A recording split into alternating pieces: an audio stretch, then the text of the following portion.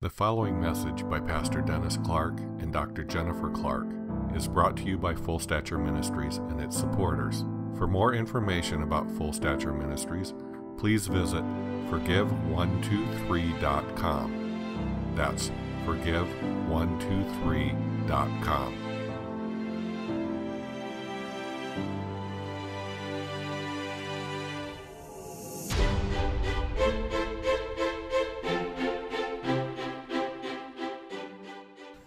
Well, I'm telling you something. When I was a young Christian, I had only 2 times in my life, I had scripture supernaturally lift off the page. And it's happening now. It's happening now. It was a living Bible. Isn't it amazing God could lift a scripture off of a paraphrase? He can use anything he wants, right? But it was a paraphrase translation. It was, I think, a living Bible, I think the classic edition. And I was sitting and I was grieved at how intelligent people could go off into cults. And I just couldn't understand it. And the one that was specifically grieved me was, it was in a magazine about UFO children going out to the Arizona desert to get in a spaceship to go to the Father's kingdom. And I was so nauseous and grieved in my spirit that I felt almost like throwing up. It was so horrible. And I'm going, how, God? How could they be so deceived? How can people be so easily deceived? And that's when a scripture, I had a living Bible there open. Actually, I put living Bibles in my parents' house, and I was at their house. Nobody was home, and I just sat down there, and I saw that magazine about UFO children, and I opened the Bible, and the letters came up in the air off the page. And I'll tell you, I read it with my mind because it was written in English, obviously. But I'll tell you what, my spirit read it, and it was written on the tablet of my heart. And the exciting thing about it is this is that day now. It is happening. Just like there are tremors before an earthquake, right? The salvation of the Jews in Israel is the beginning tremors of what is about to take place. And here is the scripture verse that came off the page. It was Hosea chapter 3, verse 5. I'm going, why God? Why God? Why are these people so goofy, really? Why are they so easily intelligent people? Because, I mean, there was professors and doctors going to the Arizona desert to get on a spaceship. I couldn't get my head around it. How deception works, though. It is a veil, and it blinds people. It's a spirit. It has nothing to do with your intelligence. It has to do with a corporate stronghold. But here's the scripture, Hosea 3:5. In the air, it read to me to comfort me. Afterwards, after what? After they've done all their foolishness, after they've gone astray, after they've been deceived, afterwards they shall return to the Lord their God and the Messiah their King, and they shall come trembling and submissive to the Messiah in the end times. Huh? Afterwards, after all the nonsense, after they've tried everything that didn't work, afterwards, they shall return to the Lord their God and to the Messiah their King. But listen to this, and they shall come trembling and submissive to the Lord and his goodness. So there is the key word here, and Sid shared this in the Israel trip, that when they lifted up their hands to be filled with the Holy Spirit, many were seen trembling. And that is the word of the Lord that God gave me, that is a sign and a wonder. It's not just a physical manifestation. By the way, a physical manifestation, I don't know about you, but if I'm impacted by my spirit, I want my spirit, soul, and my body impacted by the Spirit of God. It's not about the trembling. It's about the fact that what started that trembling. It's a tremor before the big quake. It's the tremor before the outpouring. It's the little taste of drawing you back. Return to me and I will return to you, saith the Lord. And I'll tell you what, God basically started using that word tremble. And the word of the Lord for today is tremble, that we need again to have cultivated in our heart. Who is this that trembles at my word? I'll tell you what, we need to return that. God was opening up Malachi to me this week. And I kind of bottom line Malachi as, well, the people were cursed with a curse. They weren't blessed because they withheld the tithes and the offerings. You rob God. When you hold back the tithes and the offerings, you rob God. But God said, take a look again. And I started looking again, and it wasn't that simple. It wasn't that they kept the tithes. They were actually offering the sick, the blind, and the lame. They were giving what they didn't want, and they were given with a stinky attitude. And I began to see there was no trembling there. They were just grudgingly giving. And that God was saying, what I'm zeroing in here is the attitude determines your performance. How many tremble at my word? That's what's missing. And I looked again and I said, guess what? Those people he was rebuking, they said what a lot of Christians would say. Where have I robbed you? I've been doing it. Yeah, but I see your heart. Where's the sensitivity?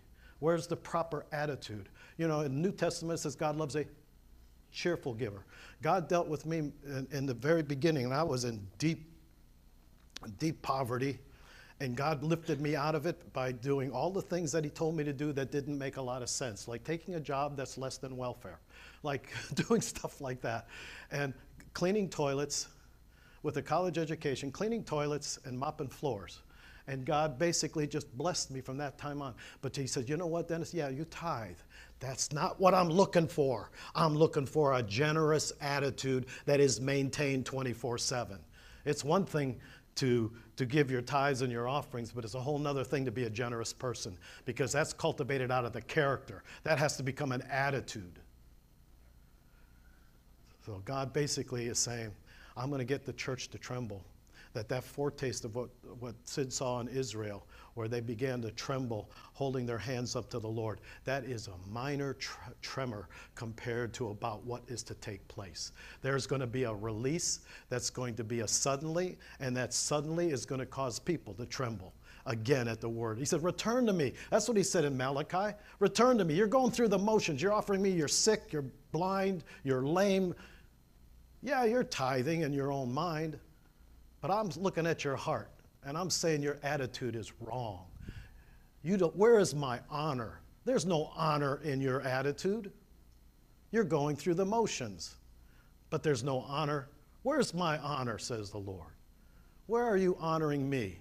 Because man looks at the outward appearance, but God looks at the heart, and God will deal with the heart. I'll tell you what, this is what's going to change in the days ahead. We are spiritual beings in human experience. Not we are human beings trying to get a spiritual experience. You've got to settle for a fact that your new identity as a new creation is something that is your primary identity in living in a human lifestyle. We are citizens of another kingdom, and we're on earth to reveal that kingdom. I'll tell you what, Isaiah 66:12, for all those things my hands have made, and those things exist, says the Lord. But on this is the one I'm going to look. Listen, people, because this is where he's looking. He's looking on your heart. He's not looking at your exterior behavior as a sign or a wonder. He's looking at the internal heart attitude. And he says, these are the ones that I'm going to look upon. One who is poor and of a contrite spirit, who trembles at my word. Trembling at his word, that word trembling, what did the scripture that came off the page? And God says, is happening now? Afterwards, they shall return to the Lord their God. What was Malachi saying? You're going through the motions, religious people, but you need to return to me. You return to me, and I'll open up the heavens. I'll pour out such a blessing you can't contain it. But first, there's a returning. And don't do what they did and say, what, where do I need to return? I'm doing all the right stuff. Well, mostly. I think there's even something where he said, bring the whole tithe into the storehouse. They may have been going through the motions, but I also believe, this is just my opinion, they're holding back too. Because of what? An attitude. Attitude determines performance. An attitude needs to have this attitude that was in Christ Jesus. When you have that attitude, you're operating in the proper character, motive. You're operating in the love of God. Now listen to this. Hosea 3:5. Afterwards they shall return to the Lord their God and the Messiah their King. And they shall come how? Trembling. That's a good attitude, isn't it? This is the one I'm going to look at, the one who has a contrite heart and trembles at my word. They're going to return to the Lord their God. And look at the tremble in the proper respect, too. This is not demonic fear. This is honor. They shall return to me, and they shall come to me.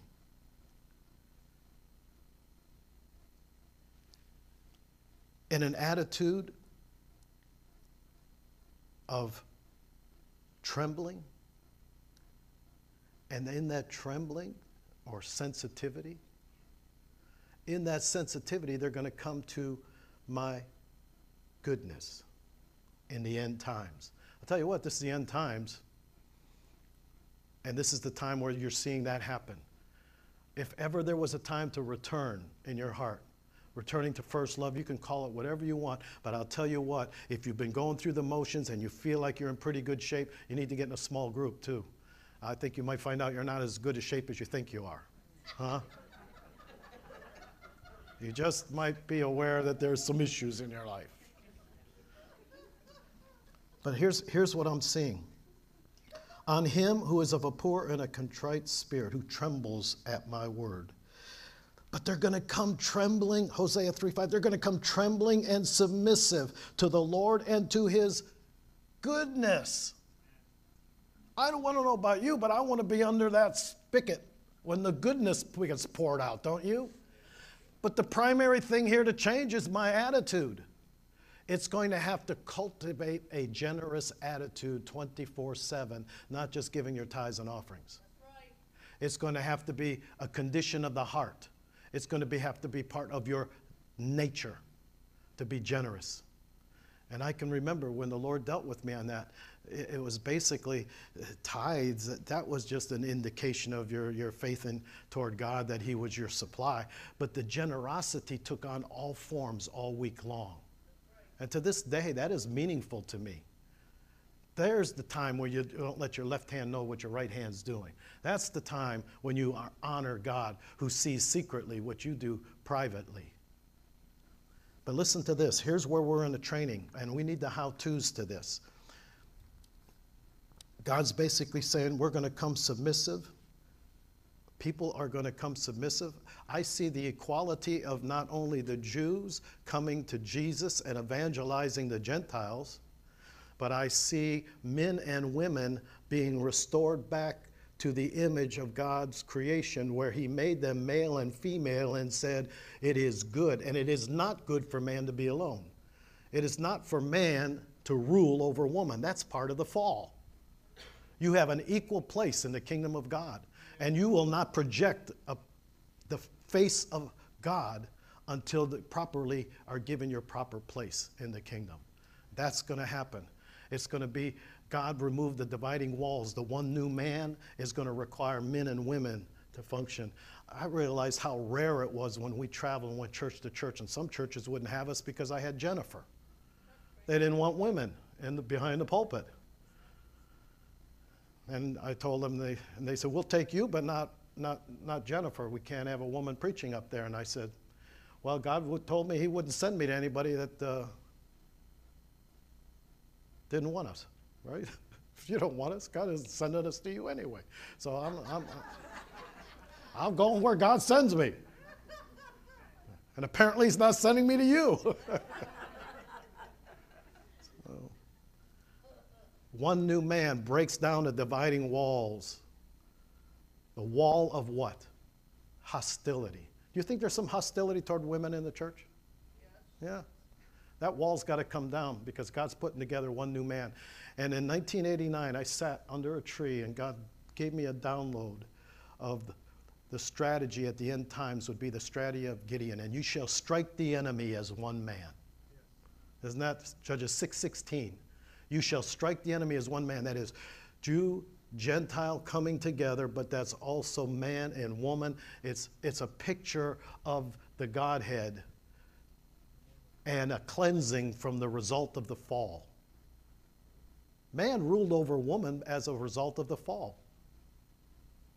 God came through Jesus, our Messiah, to bring back together that which was from the beginning, made in the image of God. Now, here's where we got to go with this trembling, because this word was so strong this morning that I was trying to make some notes and my hands were shaking. And God's basically saying this is a sign, and that's only the mild tremors before the great deluge of blessing that's coming upon the church.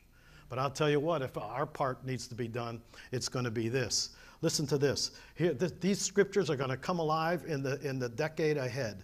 In the decade ahead, you're going to hear scriptures that you knew were in your Bible, but they're going to come to the forefront. All of the peace scriptures are going to come to the forefront because that's going to be the power of God to crush the enemy beneath your feet, the God of peace.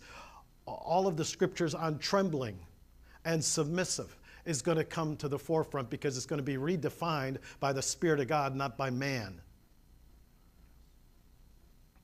Submissive, by the way, is an attitude of the heart. Here it is. This is taking place now. Philippians chapter 2, verse 12, it says, "Therefore, my beloved, as you have always obeyed, not in my presence only, but now much more in my absence, work out your salvation with fear and trembling." Has anyone ever asked, how do I do that? How do I do that? Apparently, there's something on my part that has to be done. There's a requirement on my part to work out my salvation with fear and trembling. Afterwards, they shall return to the Lord their God and to the Messiah their King, and they shall come trembling and submissive to the Lord and his goodness. So there's our part, isn't it? We need to what? Respond. And, well, how do I work this out? Isn't it interesting that the very next verse gives the answer?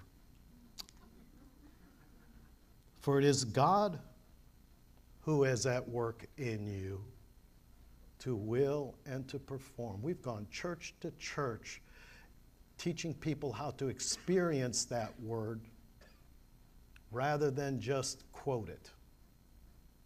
We're better at quoting than we are living it. But this was meant to be a living word. Jesus is a living word, and he wants to live his life through us. So, wait a minute now. You just got done telling me, work out your salvation with fear and trembling. I'm supposed to work this out. But then immediately after that, you say, for it is God who is at work to will and to perform it. Who's doing it? That's better. Christ in you. It has to be the new creation you. It has to be that part of you, the real you that is joined together with him. They that are joined to the Lord are one spirit with him. If it does not come from the new creation you, it's the flesh. The flesh isn't asked to work out your salvation with fear and trembling. When did salvation come? By grace through faith. It was the gift of God. You didn't do anything for it, did you? So now, having started in the Spirit, don't you think we've got to continue in the Spirit? Dead works are going to have to fall by the wayside, because if you're going to work out your salvation with fear and trembling, it's going to be, listen to this. And we've said it over and over, and you'll hear it over and over again, because I found out that people need to hear some things 20 times before it takes. Here's what it's going to take in the decade ahead. I'm saying, I'm giving you 10 years on this. Hopefully some of you will get it in 10 weeks. All right? We live by dying. We fight by yielding. That's foreign element to many in the church. They fight by resisting with willpower. That doesn't work. You're going to crash and burn. You ever heard the term burnout with church people? Because they're not doing it right. It's impossible to burn out if it is God who is at work and you both the will and to perform. The problem is you want to do rather than yield. And some of those people, before they burn out, they talk about, I'm a doer of the word. If you were a doer of the word, you'd be co-laboring with the word. You wouldn't be trying to live the Christian life in your flesh. Working out your salvation with fear and trembling is sensitivity. Trembling is the sensitivity that this is the one that God, look at that Dennis and Jennifer right now. They're trembling at my word. They're yielding and surrendering to me. I can quicken that. I can use that. I can will and perform through them, through that new creation them. And then it's God who is at work to will and to perform. Can you see the conflict between verse 12 and verse 13? Work out your salvation with fear and trembling, but keep in mind, how did I get that salvation? By grace through faith. It was a gift. I didn't earn it by works. So having started that way in the Spirit, why would I want to get into dead works? I'm telling you, Kingdom Life Church, you're going to move in a new dimension of the Spirit, but you're going to realize that you live by dying. It's going to be a genuine work of the cross, and you're going to come to appreciate the fact that you take up your cross daily and die to yourself. And then you fight by yielding. I'll tell you what, you can be in a hostile environment, you yield to God, you will get the proper direction, when to speak, when not to speak, when to act and when not to act. Because people want canned answers all the time. Well, what do you do in this situation? Well, I'd say trust God, because there's times he's told me to do one thing, and there's times in that same situation he's told me to do something else. You know what? You're a derivative life. You are not the source. God is the head of mankind. Man is the head of woman. Where did woman come from? Came from Adam. Adam's rib. Where did man come from? God. Did God make man and woman? Sure did. And he made them in his image. And man by himself, this is not good, man by himself. He needs a partner that will complement him, not an opposite, not a weaker person, not a slave or a maid. He made her a complement so that together they can be an expression of God. Now we're understanding scriptures God's given Jennifer and I through the years. The time that he came into our room when we were praying together, and we were silently soaking in the presence of God, and we both blurted out a scripture at the same time. He came in and we went by our perception. Yeah, that's a feeling, a spiritual perception. And the perception was we were knit together. And God, and I said, this is 2 or 3 gathered. Jennifer said, this is one accord. God is going to begin to bring male and female, Jew and Gentile, man and woman, and he's going to bring them together to be a more expressive person of who God is to the church of Jesus. And the scripture he gave me years ago, that you hear it in every sermon, he who began a good work is going to continue it. You haven't seen anything yet. Nothing. You're going to have to take all of your good experiences and consider them rubbish. I'm talking good experiences. Consider them rubbish compared to the things that God has laid for you and I together. We're in a beautiful time. We live by dying and we fight by yielding. How many can repeat that already? We live by dying. We fight by yielding. All right, we'll see. That doesn't sound believable yet, but all right. So, here's the way God trained me in the school of the Spirit. He wasn't going to let me go to Bible school at that point in time. And so he trained me through Isaiah chapter 50. And here's the first thing. How do I tremble? How do I learn to do this tremble thing? How do I tremble? Well, how do I cultivate that attitude? How do I work out my salvation? How is it do I get God who is at work in me to will and to perform?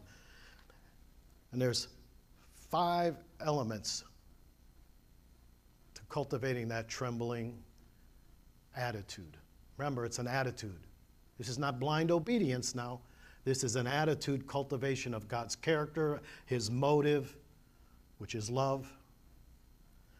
First, the Lord gave me Isaiah 50, verse 4. The Lord God has given me the tongue of a disciple, so that I would know how to speak a word in season to them that are weary. He awakens me morning by morning. He awakens my ear to hear. And the first thing that God taught was promptness. Promptness. He says, I'm going to awaken you morning by morning, but that also means, Dennis, I don't want you talking in the beginning. You don't have anything to say until you've heard something. I want you, and Dennis is a talker, and I wanted to preach to God, but he told me to sit still and listen.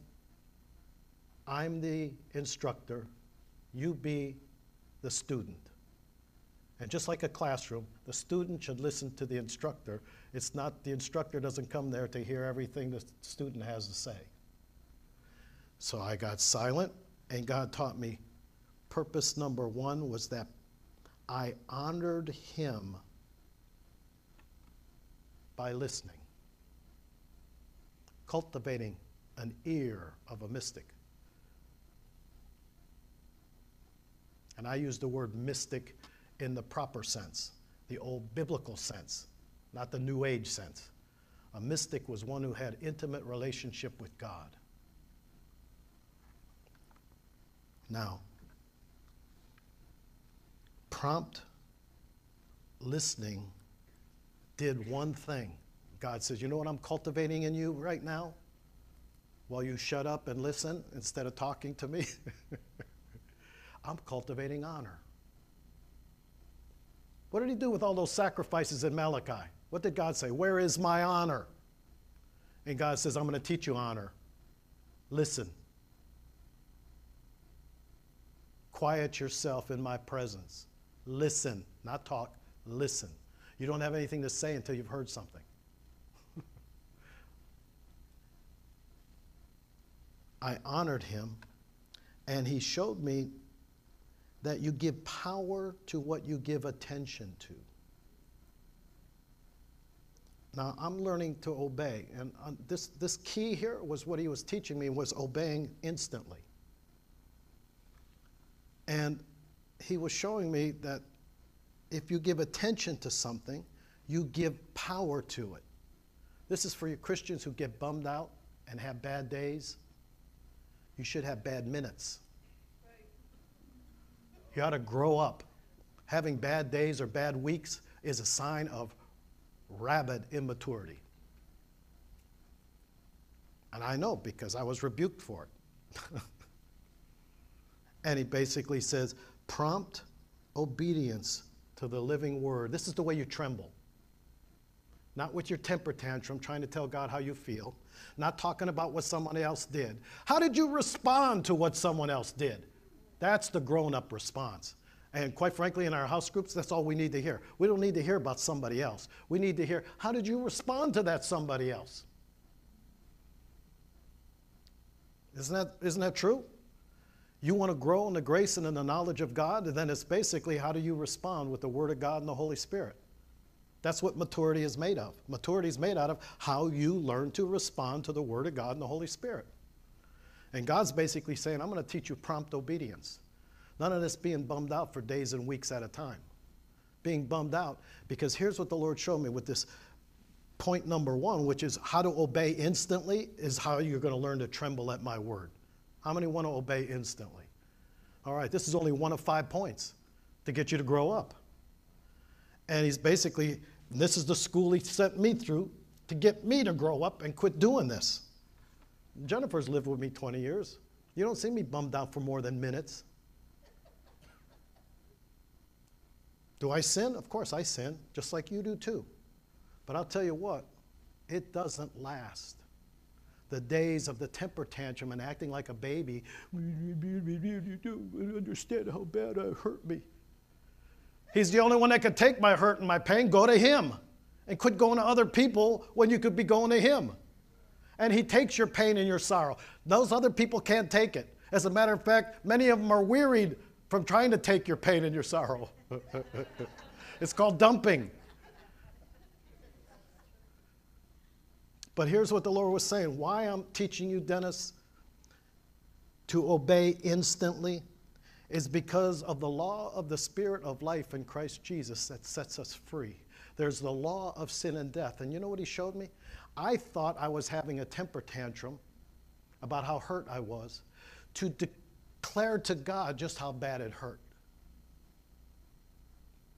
Probably when I was a little kid, probably got my mother's attention a lot like that. You know, at a temper tantrum. They got pictures of me with my bottom lip out like this. Pouting. All right. That was my way of retaliation. Or decreeing and declaring. Huh? Come on, church, you're good at decreeing and declaring. How about decreeing and declaring? You're bummed out. You're hurt. You got owies. Oh, this preacher's sensitive to people. I don't know if I'd ever want to talk to him about my problem. I'm going to point you to the answer. But you don't understand how bad it hurts in here and how I've been hurt. No, unless you take that hurt to Jesus. Matter of fact, we even have in our training, we go, I don't know about that, because people go off on tangents. They go into the blame game. It's always what someone else did to them. When in reality, it's basically how did you respond to them? How did you go to God? Did you yield and go to God?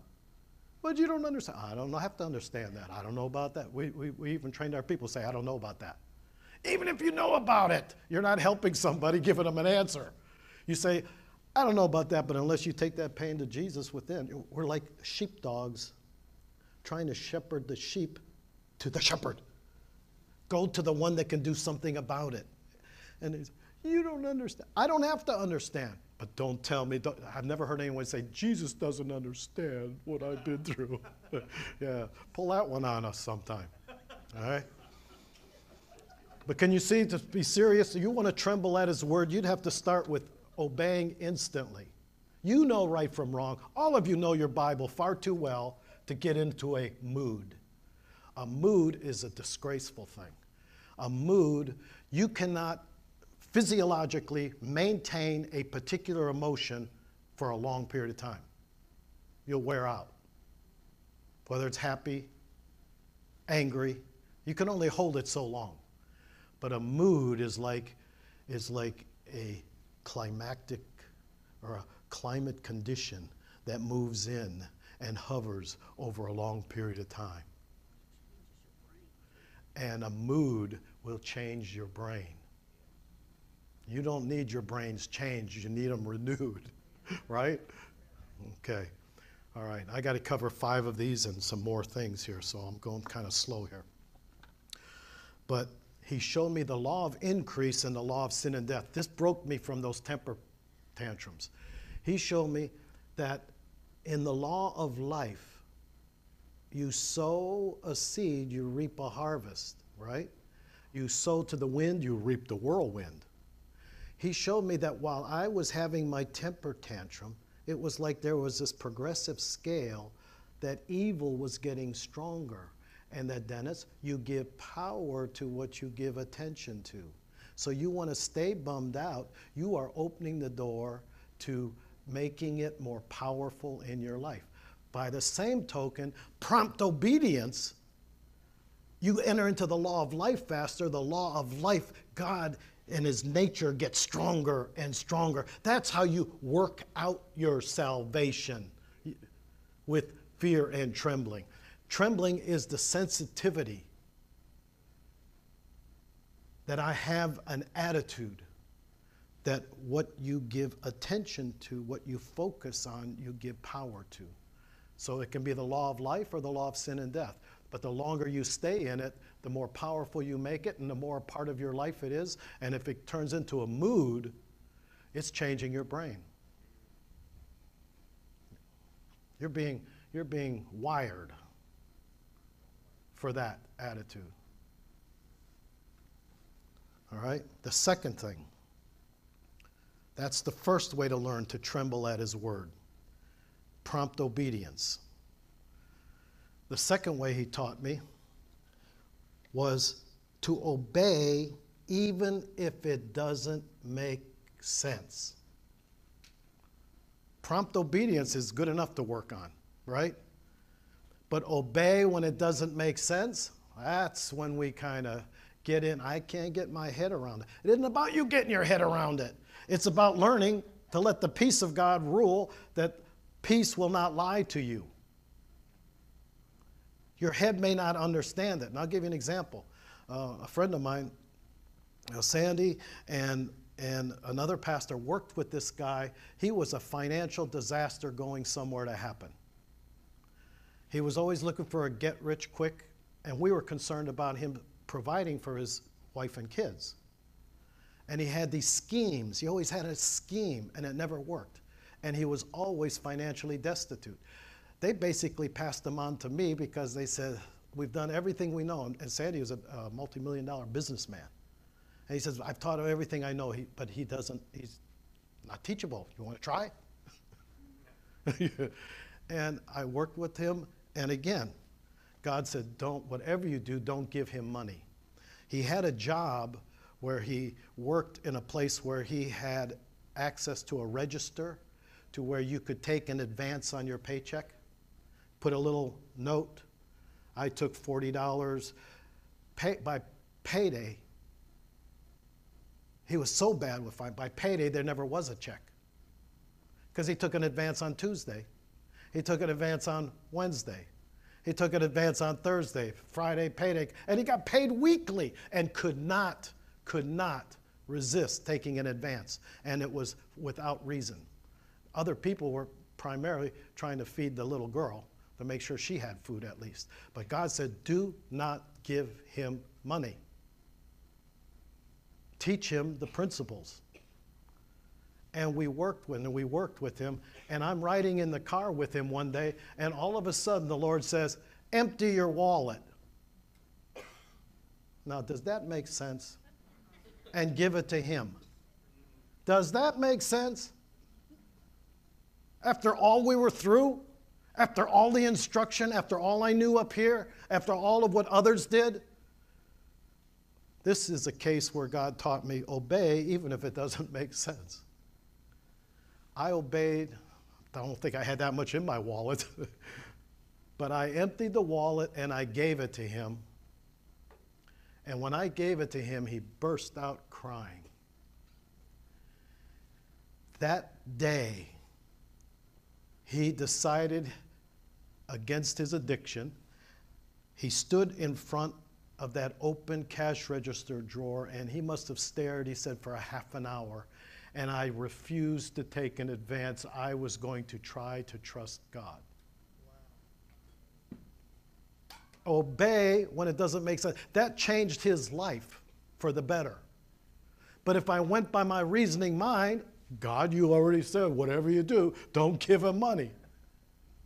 You know, giving money to people that are irresponsible is not necessarily the Christian thing to do. The Christian thing to do is to teach them how to stand on their own 2 feet. And would you know the difference?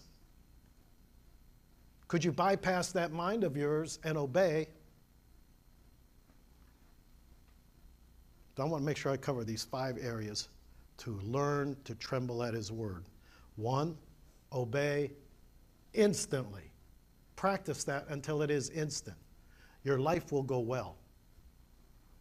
Instantly with a proper attitude. What would be the proper attitude to obey instantly? Grudgingly? Honor.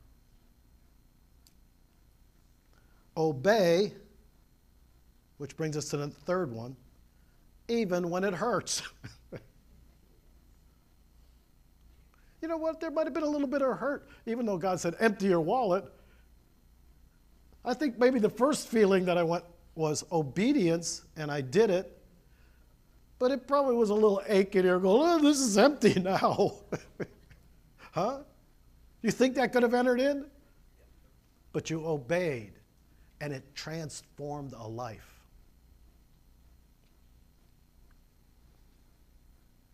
Obey even if it hurts. Do you know that Jesus, though he was a son, yet he learned obedience by the things that he suffered? Isn't that interesting?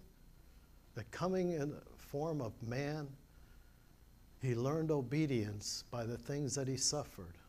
Nevertheless, not my will, God, but thy will be done. I delight to do thy will, O God. My food is to do the will of him who sent me and to finish. Is that a good attitude? Would that have honor in it, in the obedience? Would that have honor in it? I delight to do your will, O God. My food is to do the will of him who sent me and to finish the course.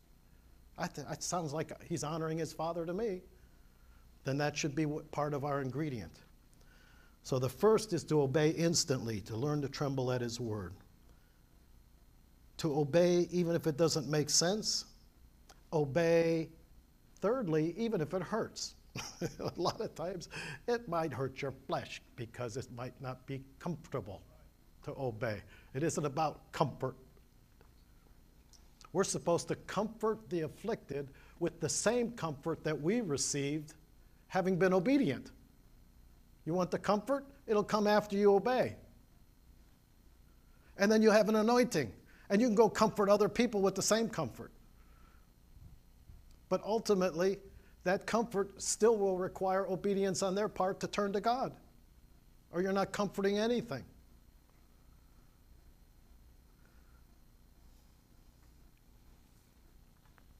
Obey, number 4, even if you do not see a benefit. Wow, that one will work on you a little bit. Obey, if you're going to tremble at his word, obedience is going to be like second nature, but you're going to have to do it instantly. You're going to have to do it if it doesn't make sense. You're going to have to do it even if it hurts, but you're going to have to do it even if you do not see a benefit. And here's the thing that I want to see a transformation in a Kingdom Life church. I want to see this in the house groups. I want this cultivated. As a matter of fact, some of you ought to we ought to get this printed out. This is a definition of meekness. You know, humility and meekness is not your primary topic in the church. Did you notice that? All right. But listen to the definition of meekness. This is Vine's Expository Dictionary. Meekness does not consist of only an outward behavior or dealings with people. It's an inwrought grace of the soul. I would call that an attitude. An inwrought spiritual attitude. An inwrought grace of the soul exercised chiefly towards God. Or an attitude of the heart. Oh, there it is. When we are meek, oh, maybe you ought to just write this part down and forget the rest. When we are meek, we accept all of God's dealing with us as good. We accept all of God's dealings as if they were good without disputing or resisting. You ever argued with God? Guess what? Attitude determines your performance.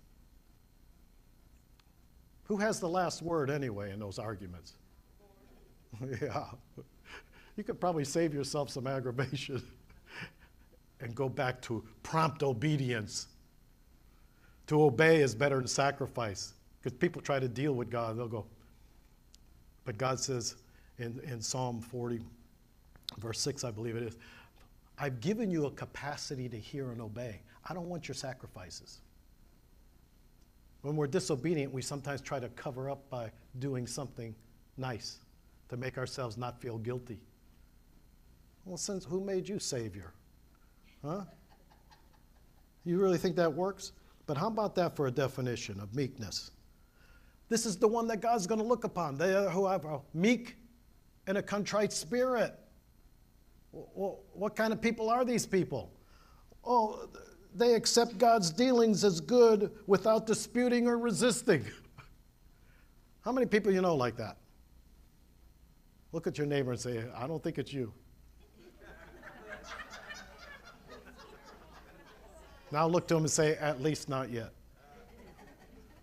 Soon, and very soon.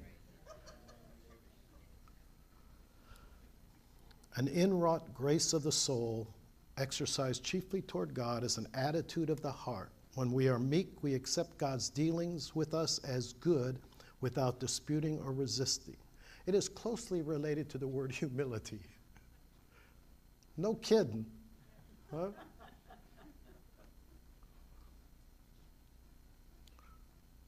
We know all things are working together for the good to them that love God and are called according to his purpose. The fifth element. When you start to obey, the fifth element of obedience, to learning and cultivating to tremble at his word, to be of a broken and a contrite spirit, one that honors God. That's a heart attitude. You'll learn to obey to completion. I once had Dr. Bez came up to me one time, and he was fascinated. He wanted to give me my honorary doctorate based on life accomplishment with my first pastorate. All that I accomplished within a period that even the business experts said was impossible. But I just obeyed God and had a multi-million-dollar facility with a gas well, oil wells on the property, flourished left and right. And he came and he says, but Dennis, just remember this. Even though he wanted to honor me with an honorary doctorate based on life accomplishment, he said, it's not how you start, it's how you finish. And I'll tell you, thus saith the Lord. We're going to get into that. How he's literally bringing to the surface now. I don't care. Don't look at your past successes. Consider those past successes rubbish compared to what I've called you to do in the days ahead. You've got to get motivated for your future. You've got to get off of your thing. We are to be called Hebrews. Huh? And you know what Hebrews means? A river crosser. You've got to cross over. You just can't sit on this side of the river and say, oh, it's pretty good. You know, got leeks and onions here with these, you know. It's okay. Food's not that bad. But God's basically saying, obey to completion. It's how you finish, not just how you start. Jesus said, it is finished. Paul said, I have finished my course. I fought a good fight. And God gave me by revelation through Leonard Evans, when I had a supernatural experience where my car drove itself, and I was merely, never had anything like that happen. It drove into a parking lot where he was at, and I didn't even know he was there. I walked in like a semi-trance, walked in, and he said, do you know who I am? And I said, no. And he said, well, God told me I would see you again someday. And he said, my name is Leonard Evans. And he says, and basically I got a word for you. So God took a car, supernaturally drove me to a church parking lot that I had never been to before, went down in the basement, met this man who was there with another minister, and he says, Philippians 1:6, and this you will remember all the days of your life. For he who began a good work in you will finish it. He will complete it. He's going to complete it. You know that's what that word means? Work out your salvation with fear and trembling. Work out to what? Work out to its full completion. Obedience is wonderful, but it's not how you start, it's how you finish. Finish your course. Don't give up. Cross over. Don't just sit there and get comfortable and think you've got it together. God's basically saying the fifth element of cultivating a contrite, meek, God-honoring heart that trembles at his word. We're in that day and age where you're going to see a lot of trembling. You're going to see a lot of people totally touched by the Spirit of God. And I'm telling you what, God's not going to give up on you. Though a righteous man fall, you say, but I've blown it.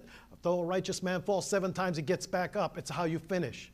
It's not how many times you fall down, it's how many times you get back up and turn to him. Return to me, O my people, because afterwards they shall return to the Lord their God and to the Messiah their King, and they will come trembling and submissive to the Lord and his goodness in the end times.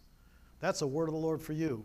And I'm believing that we're all going to be like the Hebrews, that God hasn't given up on you. And when I fall, I will arise. That's what Micah 7:8 says. Don't rejoice over me, enemy. Though I fall, and I'm going to get up. I will arise. And when I sit in darkness, the Lord will be a light to me. He will lighten my darkness. Now, here's what I want to get to. Talking about being a Hebrew. I'm telling you what, God is bringing together Jew and Gentile. God is bringing together man and woman to be an expression of the Godhead in a more complete fashion. through the church. Here are the 5 warnings to the Hebrews. Hebrews, river crossers. Warning number 1, drifting. How many of you ever drifted, going through the motions? You know, when we travel church to church, I ministered to pastors, and a lot of them admitted that where they struggled in is they were going through the motions. Have you ever been going through the motions? You can do all the right stuff, right? And go through the motions. But with their lips, they praise me, but their heart is somewhere else. You didn't cross over. You quit. You drifted. And the warning in the Hebrews, there's 5 warnings to Hebrews. And this is the warning to the people of God who refuse to cross over. Drifting. Therefore, we must give more earnest heed to the things that we have heard, lest we drift away. Thus saith the Lord. Hear the word of the Lord. Don't drift away. You need new passion to work out your salvation. Work out your salvation means to bring to completion, to see the purpose, the end of the charge that God has had for you individually. Doubting. Therefore, as the Holy Spirit says today, if you hear his voice, do not harden your heart as in the rebellion. Beware lest there be any of you with an evil heart of unbelief departing from God. We don't need to drift and we don't need to doubt. The warning again is, for you have become dull of hearing. For though by this time you ought to be teachers, and someone teach you again the very first principles of the oracles of God, and you've come to need milk and not solid food. You're dull of hearing. You can hear the word over and over again and desensitize yourself to the gospel. Why do you think there are more miracles overseas than there are in many of the cases? I saw more gifting flow out of me in one meeting in Mexico, but the men that came to that meeting in Mexico were mountain men that walked miles, wearied, to go to that meeting to have pastors pour into them. Words of knowledge flowed. Went to Russia. I had more words of knowledge in one meeting and more results in one meeting than I've seen in the church in America. It would take a lot of meetings to get the same result. There's something about a hungry heart, and there's something about being satisfied in the wrong way. Your satisfaction needs to be in him, and truly if your satisfaction was in him, the passion would grow on the inside in intensity. If you're satisfied any other way, it's flesh. Laziness. You know, they did a study of small groups, and you know that they found categories of sin amongst the men compared to the women? The men was lust, sloth, go through the motions, lazy, no passion.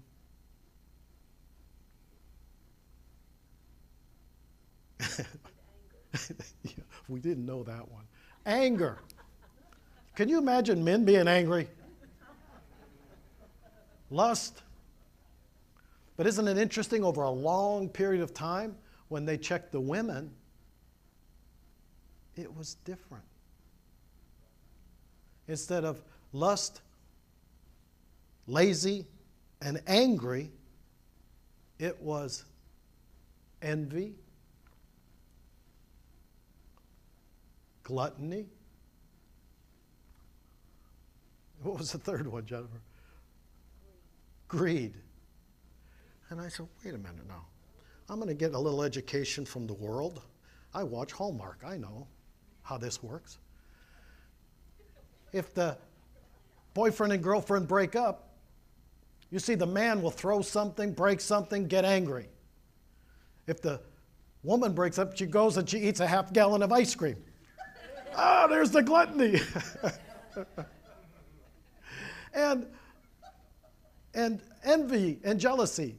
I said, a man could wear the same blue shirt for a year on television and people would not notice. Very few. A woman, I noticed she never wears the same thing. Guys don't talk like that, do they? But sin is sin, and just because you sin differently doesn't mean you don't. Hmm? You think there's a little bit of envy in women? Women dress for women more than they dress for men, don't they? Come on, raise your hand, women, if I'm right. Huh?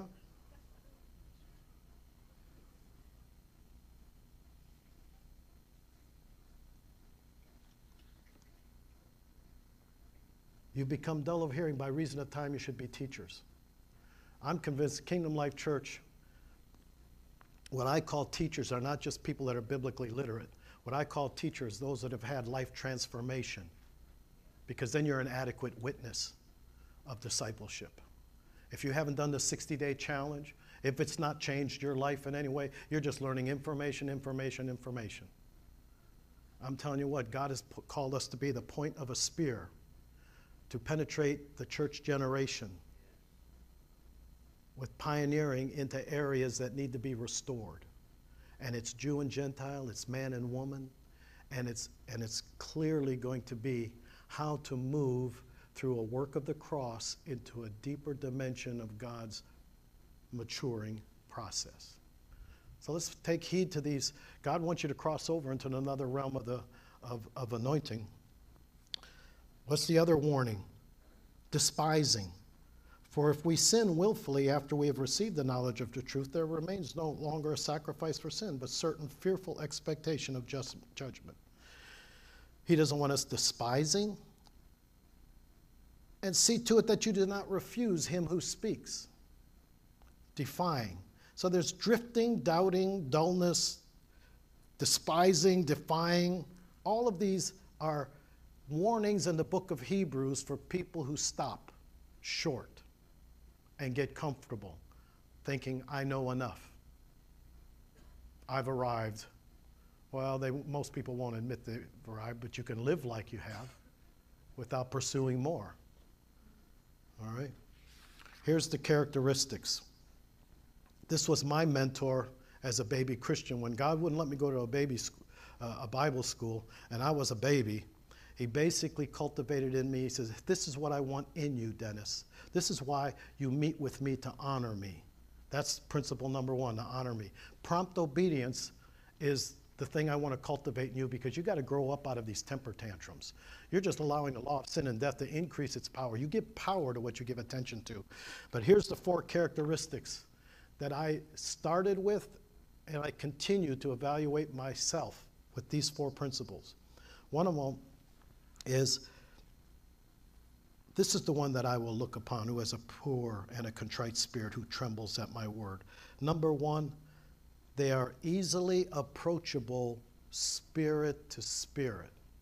Now there's a difference between easily approachable people and easily approachable spirit to spirit. We were called to know one another by the Spirit, not according to the flesh. And what God trained in me from the very beginning was something my mentor basically taught me. A broken man doesn't miss a move in another man's spirit. And I knew that from the time I was a baby Christian. And I says, this is the kind of way of knowing people by the Spirit, not according to the flesh. You can see that by their actions and the things they say and do. But to know by the Spirit requires a spiritual phenomena of knowing them by their flavor. Because then you can even speak a word in season to them that are weary. So cultivating that attitude that trembles at his word, you're going to learn to be easily to contact spirit to spirit. And that means to know people by the Spirit, not just judge them by the flesh. Judging and discerning are 2 different things. Secondly, and none of my other friends in ministry talk like this, a broken man doesn't miss a move in another man's spirit. And that's been my testimony from the time I got saved. Even though when I've heard great teachings on discernment, usually when they talk about discernment is I see or I hear. And I'm saying for me, the touching remains as a constant. Like a walk in the Spirit is a constant. Moment by moment relationship is what needs pursued. It's beautiful to have flashes of insight. But life is about moment by moment relationship, not going from one flash of insight to the next flash of insight. And God can accomplish a lot with one flash of insight, can't he? He can turn people around left and right. That's a beautiful thing. But the requirement is to work out my salvation, to bring it to completion, has to do with a moment by moment, touching that reality and knowing people by the Spirit. I can remember the one time I had to stand alone when all these pastors were supporting an inner city boys mission, and every church gave money, and I shook the man's hand that was the head of it, and I accidentally pulled it back. I didn't mean to do that. It was an overreaction to my discernment. I felt an uncleanness. Now, I'm not saying you pull that's not the right response. That was just in my, and I was embarrassed for that. But when I went to the Lord, I could not. I was the only church out of, I think, 6 of us, only church that did not give finances for that ministry. And I couldn't violate this. Probably looked bad to people, but I couldn't violate that bad reaction. That was a no to me, and I don't override no for appearance sake. And a few months later, they found out he had taken all that money and went to, I don't know if it was Brazil. He went to a country where he was molesting the boys, to make a long story short, and left the country. Took the money and left the country. And so that sounds like an indictment against the other pastors for not discerning. But that's not, if they didn't know, they didn't know. They did what they felt best. But all I know is I couldn't override it. And then later I was glad I didn't override it. It was the opposite of empty your wallet. Do you see? Obedience requires an intimate, moment by moment relationship with God. It's not about your head. It's not about what you understand. It's not about whether it hurts. It's not about whether you like it or not. Here's the other thing that God is looking for, and this is why our small groups are so important. The third characteristic, the first is that you are approachable spirit to spirit. The second is that you don't miss a move in another person's spirit. You get to know them by the Spirit. The third one is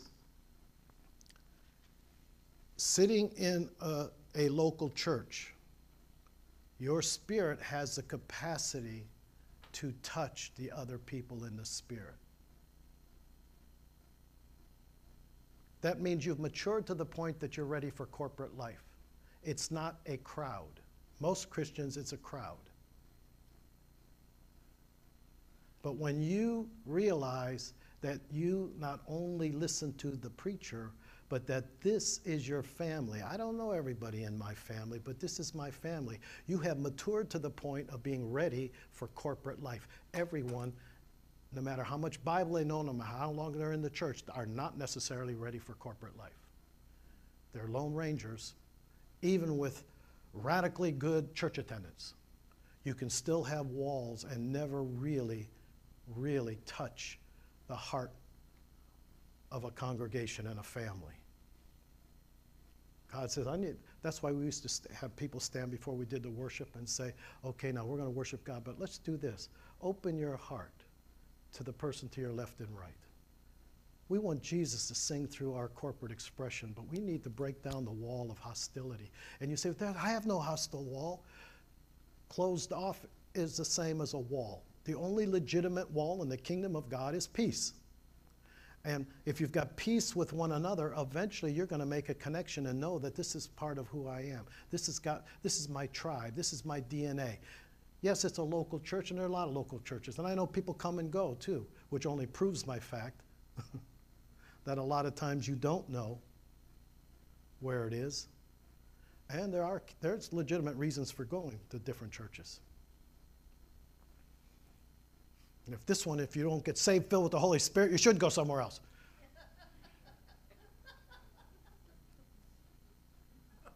We'll get you saved. We'll get you filled with the Holy Spirit, all right?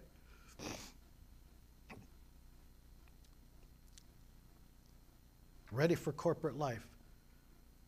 We're going to be Hebrew river crossers. Don't stop and say, I do everything right except that part about connection. That is an indication of maturity when you belong to something bigger than you. When you can make a heart connection horizontally, not just vertically. I've seen over the years people that were committed to Dennis and Jennifer, but they had no concern whatsoever for anybody else in the room. That's not maturity. That's the pride of sophistication. How many have ever heard that? There's the pride of superiority. There's the pride of inferiority. The pride of sophistication is who you hang with, name droppers. I remember having one of the most demonic ladies I ever met went, "Hi, I went to Rod Parsley's church." I was supposed to be impressed, but she was so loaded down with demonic activity, it kind of got me sidetracked onto her spiritual condition. The name dropping didn't really impress me. And I'll bet you Rod didn't know her. Why aren't you in Rod's church now?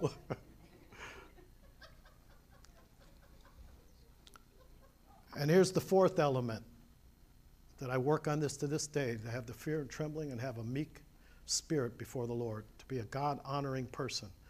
The last one is, and I saw it in my first church and I knew it happened.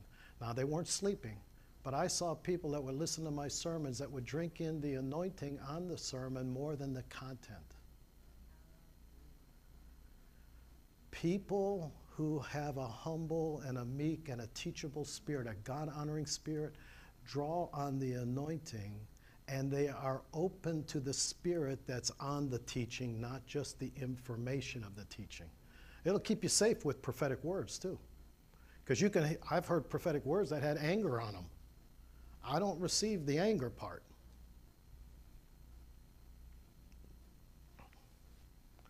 Easily edified.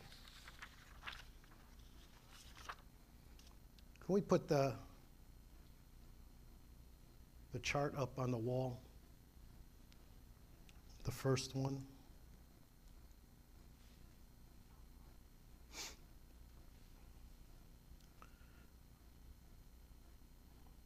Do you see that through the work of the cross, Jesus provided absolutely everything we need through the work of the cross? I want my people to fall in love with the work of the cross. What did we say? We fight.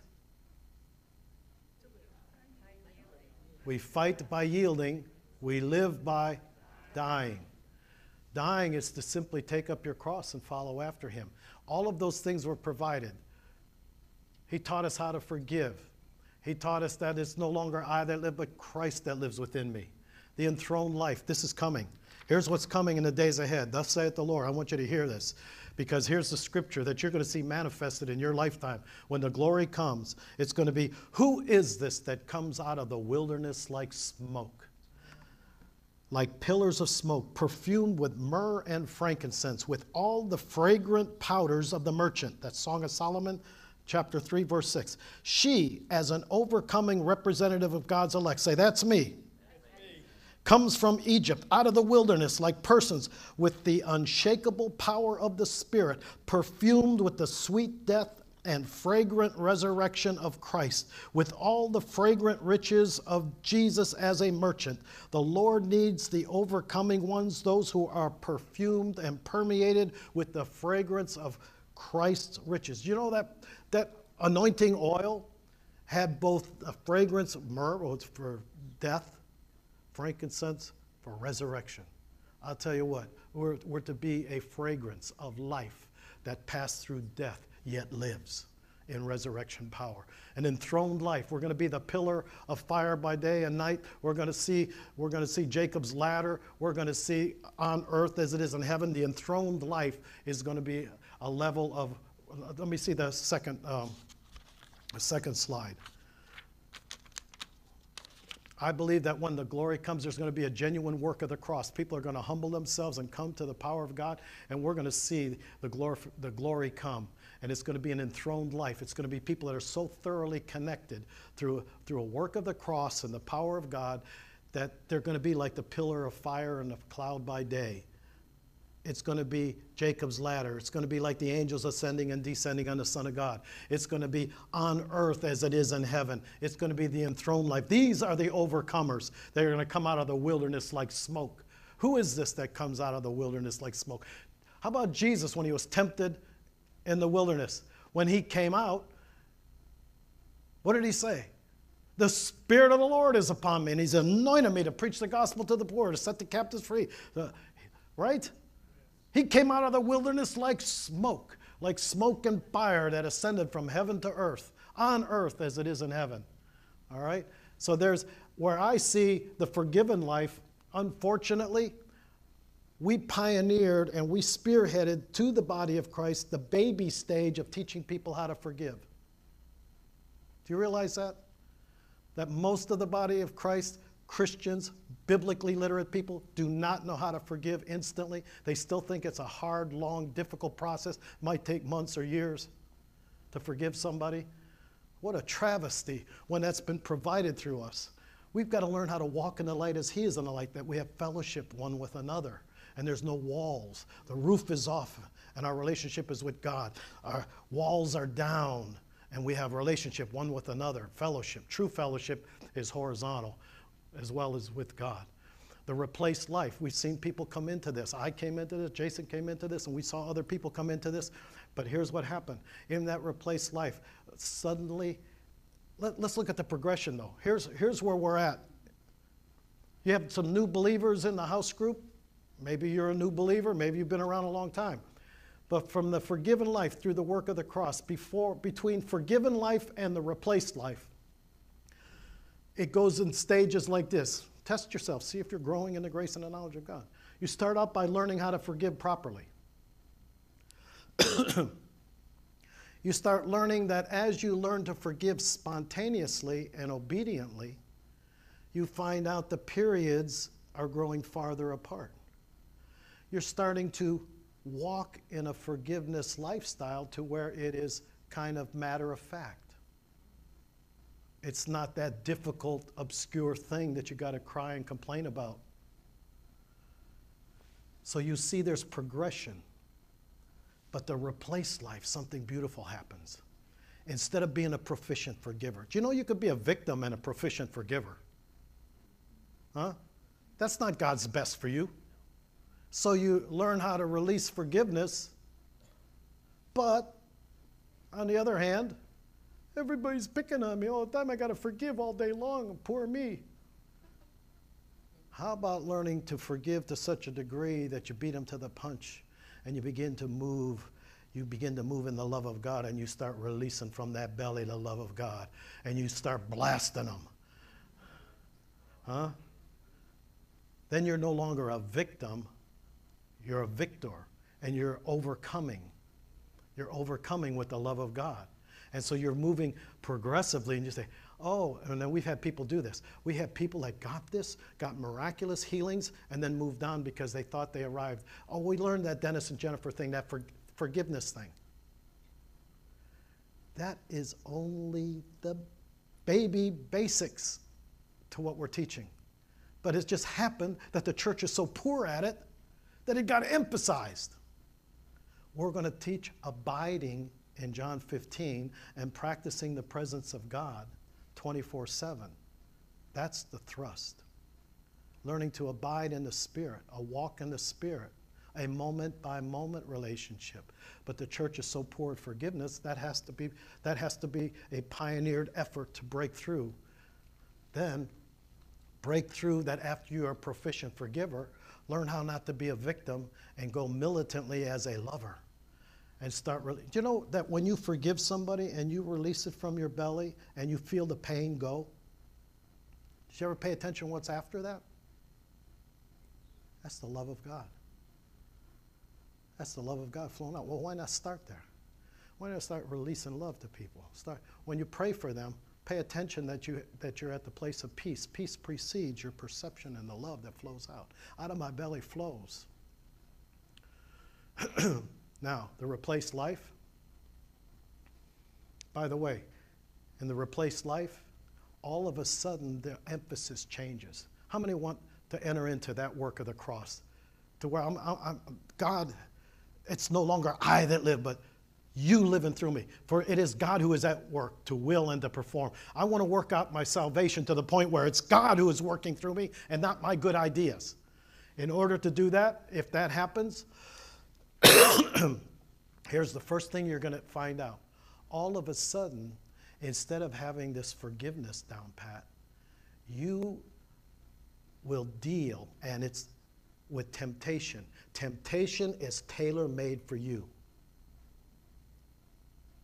What did we say about meekness? I'm going to treat all of this without disputing or arguing with God. Why am I always being tempted in the same way? Duh. Why are you always being tempted in the same way? Why is it always that same old, same old? Duh. There you go. But in the replaced life, it's a work of the cross to where you spend most of your time. Not that you can't sin and don't need to ask for forgiveness, because that'll happen through your whole Christian life. But you spend most of the time learning how to properly resist temptation. You will feel it, but you won't own it. Feeling it or being tempted is not sin. Say that back, because we're not going to get to the replaced life. Many of you are not going to get to the replaced life if you still live in condemnation when you blow it. How many still don't raise your hand? I don't want to. Condemnation is of the devil. God has made a provision through the blood of Jesus Christ and the work of the cross to cleanse you from all unrighteousness. Prompt obedience would be prompt repentance, prompt forgiveness. But if you beat yourself, you're back in the law. You need to cross over and get back in the spirit. But in the replaced life, you spend most of your day recognizing temptation and not yielding to, I'm not going there. I'm not going there. I'm not going there. Men, it'll be lust, anger, and laziness. Ladies, envy, gluttony, greed. Come on, I watch Hallmark. I know that works. Those patterns are probably real. I've seen it happen. What do? I got to marry a rich guy. I've even had people say, they married a lawyer, but then the lawyer was called to ministry. And I've had them come to me for counseling. They wanted divorced. I didn't marry a minister. I married a lawyer. That's greed, honey. That's just plain greed. I married a lawyer. I didn't marry a pastor. It didn't sound like you married a man. It sounded like you married money, title, something. Huh? Can you see the categories of the sin, of the 7 deadly sins? We do them all, but I just thought it was interesting over a long period of time.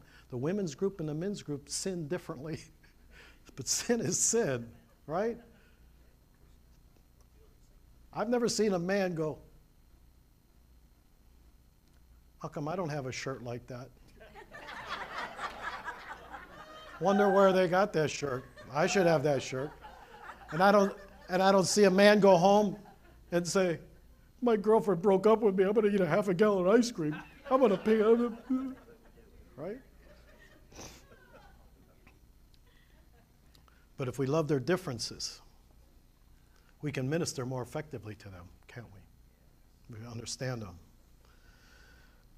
That replaced life is an area to where you learn how to live on that second level with temptation.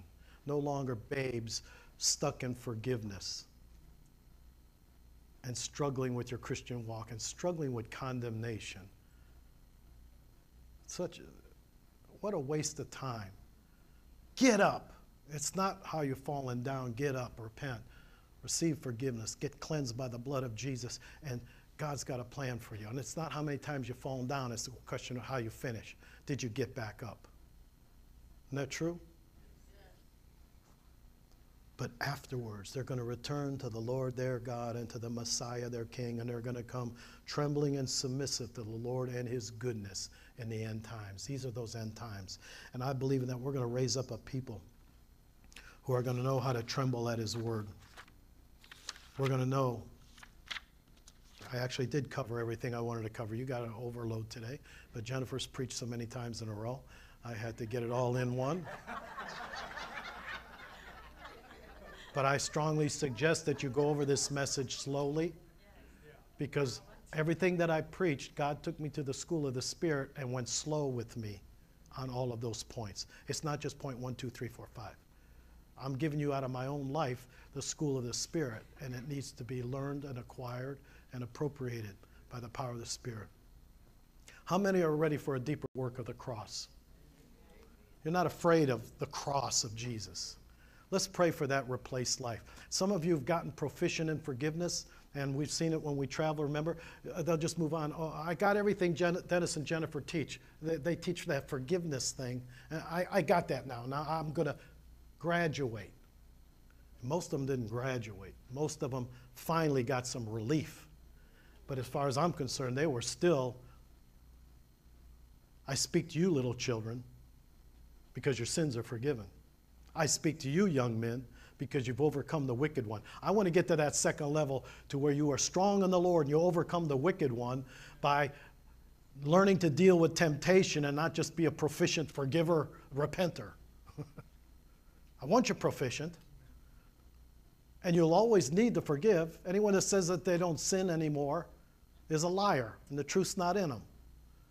But habitually, spend most of your time, your consciousness most of the time is on thoroughly not giving in to temptation.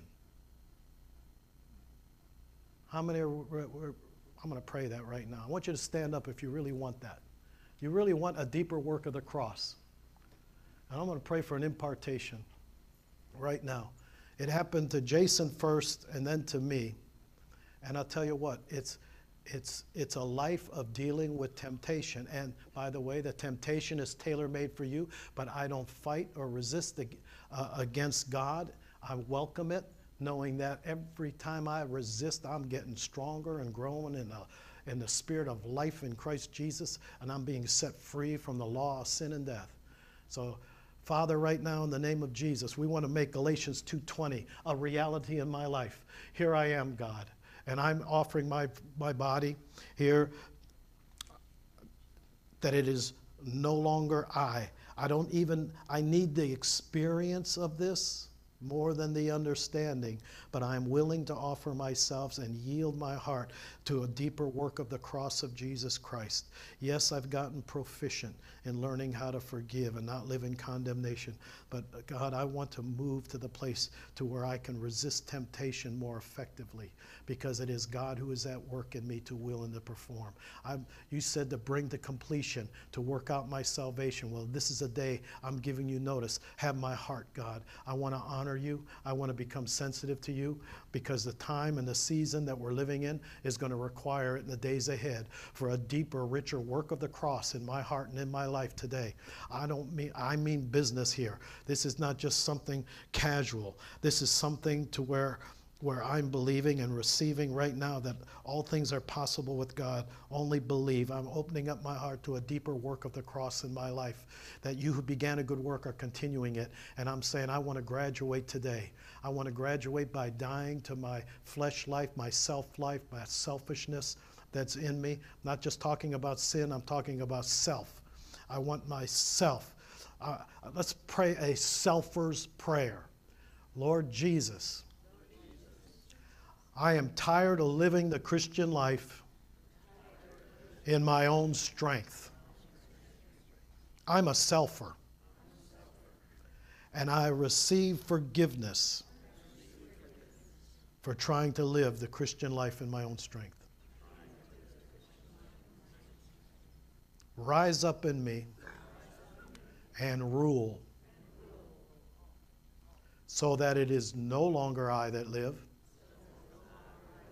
but Christ that lives in me, to will and to do according to his good pleasure. I release all resistance, all arguments against spontaneous obedience to you. And if you really mean that in your heart, then we just pray right now for replaced life, to where all of a sudden it's going to be God seeing with his eyes through you and giving you the opportunity to obey. He will be the prompting, he will be the motivator. And I just believe there's a trembling coming right now in Jesus' name. Tremble in our hearts, whether it's an outward trembling or an internal, but tremble in your hearts. Circumcise the tablet of my heart for a greater and newer sensitivity to the Spirit. For I want to be part of what you're doing in the days ahead. For the spear thrust is pioneered through, and we've broken through the veil. And now there is a beginning of the trembling, a beginning of the returning. But God says, I am opening now to a suddenly, a move of the deep work of the cross in my life to prepare my heart for the days ahead. For I'm going to be a God-honoring individual. In Jesus' name, amen. Amen. You've been listening to Pastor Dennis Clark and Dr. Jennifer Clark of Full Stature Ministries at Forgive123.com. Full Stature Ministries reserve all copyright protections under applicable law. Our copyright policy is available at our website, Forgive123.com. For more information about Full Stature Ministries and additional life-transforming materials, please visit Forgive123.com. Did you know that we have an online school available? Hi, I'm Pastor Jason Clark. We invite you to join our international community of almost 1,000 students currently enrolled in a school like no other. Team Embassy equips believers to live in the Spirit by giving them the how-to tools for wholeness, intimacy with God, and living the abundant life Jesus promised us. You will learn how to heal emotional pain quickly and completely. You'll discover amazing keys to tap into the fruit of the Spirit and practice the presence of God as a lifestyle. Exciting courses available include the 60-Day Challenge, Self-Deliverance, Healing Rejection, Codependency, Intimate Prayer, The Functions of the Human Spirit, and many, many more. It's formatted so that you could take it with you on all your mobile devices. Sign up today at training.teamembassy.com. Be transformed. Become all God created you to be. You will never be the same.